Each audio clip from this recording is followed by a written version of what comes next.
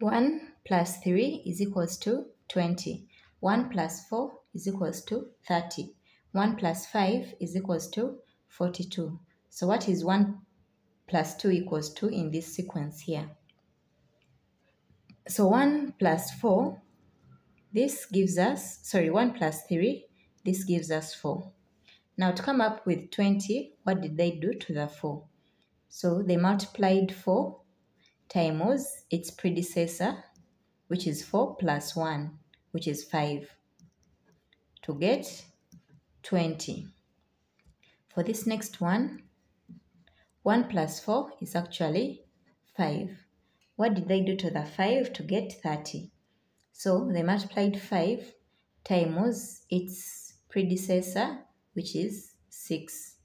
So 6 precedes or succeeds 5. So 5 times 6 is equals to 30. Not predecessor, it's successor. So 1 plus 5 is actually 6. What did they do to the 6 to get 42?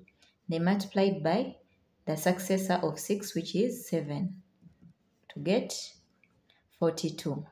That implies that to get also 1 plus, the value of 1 plus 2, we shall follow the same sequence, the order of the sequence. So here we shall 1 plus 2 is 3. So we shall multiply 3 plus 3, we shall multiply 3 by its successor, which is 3 plus 1, which is 4. So 3 times 4 is equals to 12. And therefore, the value here of 1 plus 2 is actually equals to 12 in this sequence. Thank you so much for watching. Please do not forget to subscribe to this channel for more amazing videos. Like, comment, and share.